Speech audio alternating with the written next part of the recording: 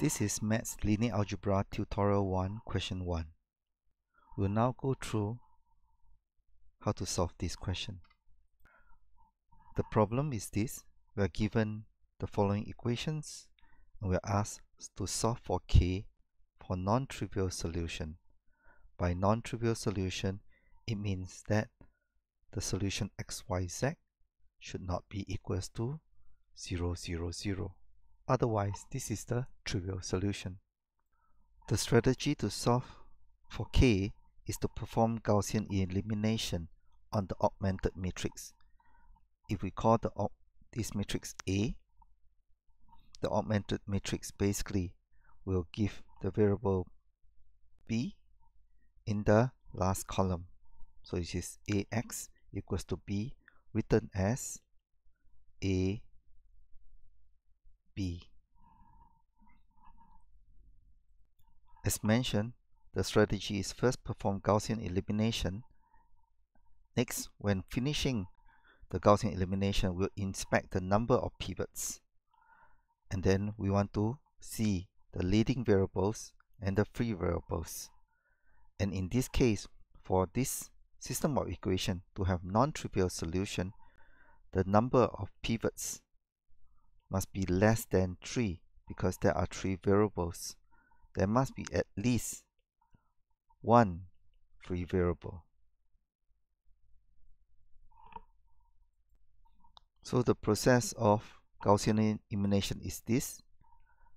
We expect you to be able to do the following Gaussian elimination. Let's just do one. This is the first row, we call him R1. This is the second row, we call him R2. And we apply this rule, R2 equals to R2 minus 5 times R1. Basically, we are getting rid of the first element of the second row to make it 0, to make the matrix into row echelon form. This is the resultant second row, and we also progress to do the third row. This is the resultant third row by this operation. We continue along and we finally get this matrix.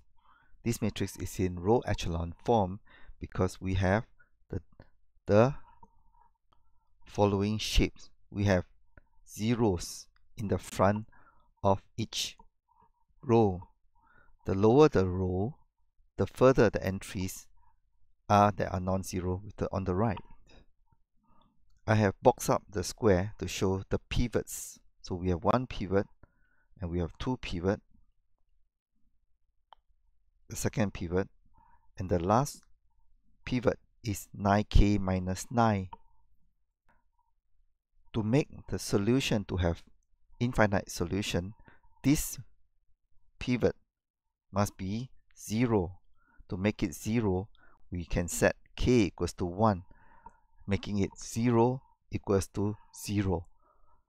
In this case, what we have is that basically we have found one row having no information whatsoever, so we get 0 equals to 0. The other interpretation is that this row, the information has been represented by previous rows already, so there's no new information on this row. That is why we have 0 equals to 0. You can read more details of my explanation about pivots and free variables here. Thank you.